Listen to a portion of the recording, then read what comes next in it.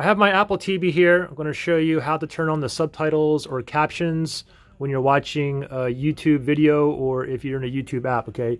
It's very, very simple. So the first thing you got to do is go ahead and just open up a video. And then as soon as you open up, what you want to do is on your remote here, what you want to do is just slide down. And I find it easier to do this. Slide down. And then first thing is just go ahead and pause the video first. So let's go down. Let's pause the video right here. And now if you move over to the CC, see we can move over.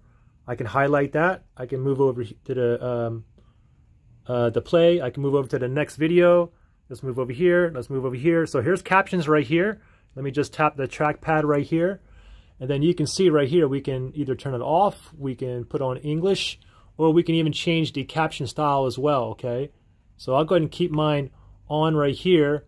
And then I just slide up and I'll click on the X, and then I'll let this play here, and then we'll see you see the subtitles there. Once this moves down, it's going to show down here. So pretty simple to do.